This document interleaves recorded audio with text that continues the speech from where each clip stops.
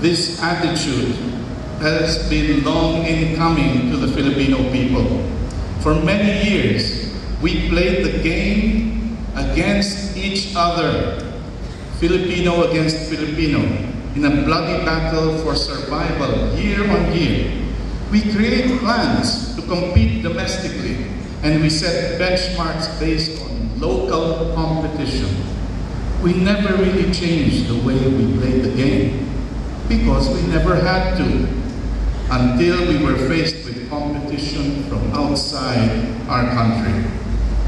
Well, make no mistake about it.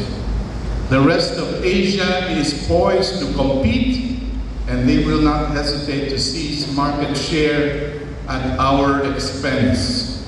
You only have to ask them who is truly Asia to know that.